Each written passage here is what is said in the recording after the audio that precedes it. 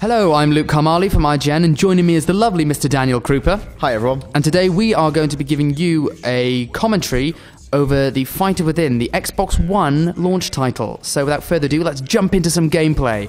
Let's. Right, so here you go. You can see these are some of the lovely fighters you'll get to choose between. Ninja. Oh, look, you don't have to do that. He's trendy. Oh, Capoeira, that's new for fighting game. Rhinos as well. Can you play as the rhinos? No, you can't, sadly. So the niche kind of, or the unique selling point. Pitch it to me. There you go. The unique Don selling Draper style way. Oh, I will. Okay, right. Well, so the unique thing about Fighter Within is that it's all controlled by Kinect. So as you can see, this is the cat select menu. So is that you at the top? That is. I'm in the red. Little tiny red chap. Little tiny red fellow. And all the moves you do and everything.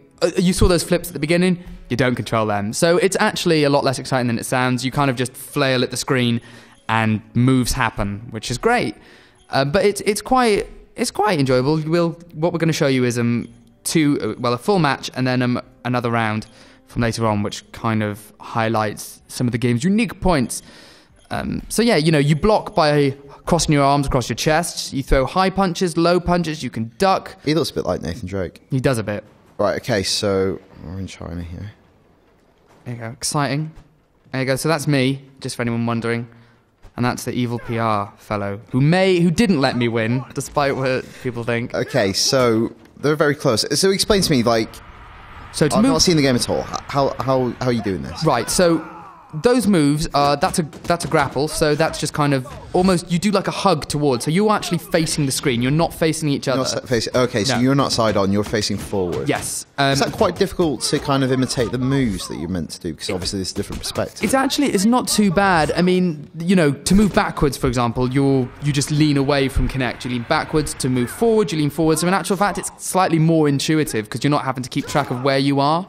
So it works. The commands that are coming up on either the left or right hand side, that kind of, I don't know, it's kind of reminiscent of Dance Central. Yeah, so they are, again, just kind of giving you ideas of what to do because a lot of the moves are contextual. So, if you're close to each other, you can do grabs, or if someone's blocking, it'll do a grab because that breaks it. Okay, so you can do what you want whenever you want. Pretty much. You said the pitch to me, the pitch for this game, you were saying is kind of like a kind of Just Dance, but for lads. So don't think of this as something like, it's not going to be in the Evo Championships. It's not Street Fighter. It's not Tekken. It's very much it uses Kinect. It's a motion sensor game. It's a party game really. So like Just Dance, but you're not going to get your mates to play Just Dance with you before you go out, unless you've got really cool mates like me. But you can probably get them to do this. So. I wouldn't want to be friends with someone who doesn't want to play Just Dance. No, me neither. I don't have any friends who wouldn't. So. I don't have any friends. So are there special moves? There are. So you can see down the bottom there, those 3 boxes. If you hold back your arms, you can see the little men kind of doing the positions above it. You charge them up, and that unlocks them. And in the last round, we'll see the slam, the most powerful one. The downside of that is while you charge up, you leave yourself completely open to attack. So, it's kind of a risk-reward thing, which is good. The problem I kind of have with this is that I did have quite a few issues with Kinect. Actually, a lot of issues with Kinect, deciding that it didn't really like me or what I was doing. I don't know, they may iron that out for release. And similarly, there are quite long load times, which we have been told to work upon.